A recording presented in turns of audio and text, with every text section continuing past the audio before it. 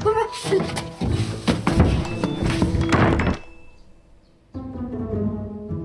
地震了吗？别说话。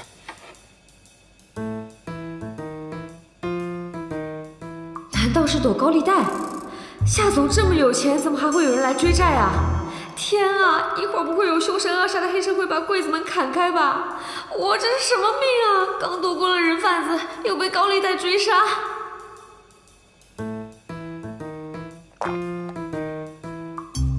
你干什么？啊！我不是故意弄脏您的手的，我一紧张就喜欢舔嘴唇。闭上嘴。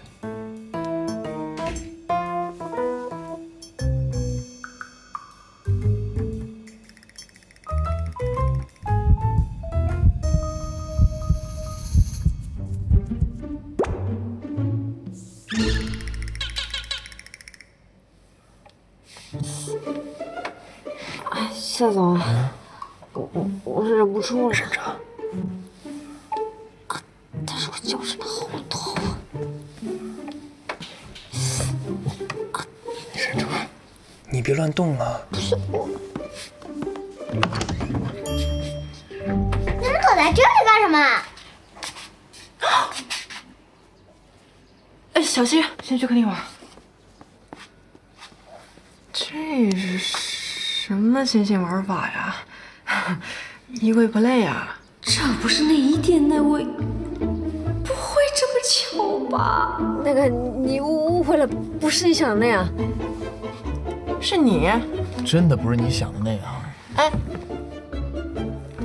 对，我昨天是碰上一些意外，不得已才借住在夏总家。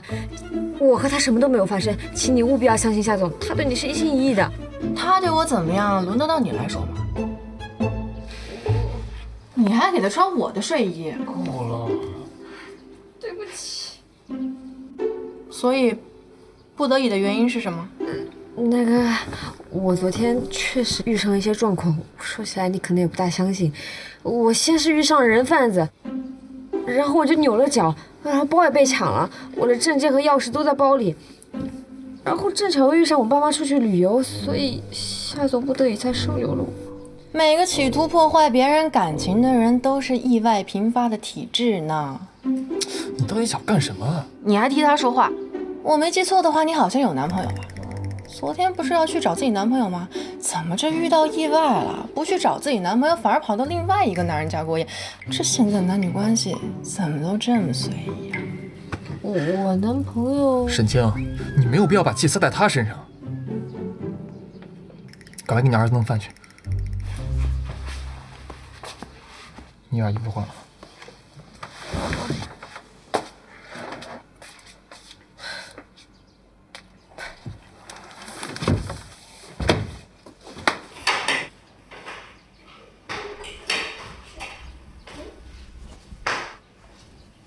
那个，你们先吃，我就不打扰了。不吃完早饭再走吗？我没有吃早饭的习惯。大姐姐，你怎么自己就不顾了？既然什么事没发生，为什么不留下吃早饭？你就坐这吃吧，不然他消停不了了。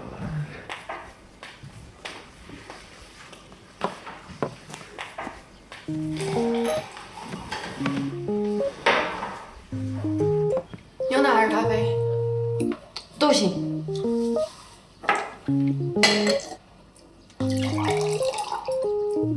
谢谢。你今天来干什么呀？就是帮我请假，我把小希寄存在你这一天。难道是私生子？这小孩长这么漂亮，倒真是和夏总有点像。大姐姐，你怎么一直盯着我呀？我眼睛呀。大姐姐，你是做什么的？我是原画师，现在在做游戏策划。什么意思啊？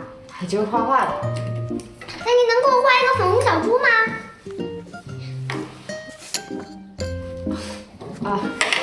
好。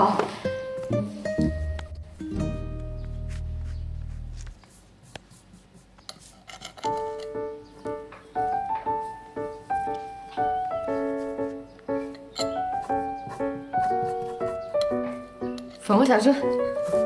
哇！我想让粉红小猪吃早餐。好啊。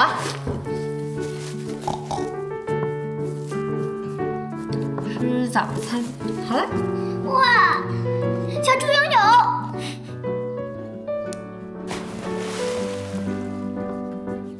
好了。哇！我叫小新，你叫什么？我叫幸运。幸运姐姐真厉害。嘿嘿。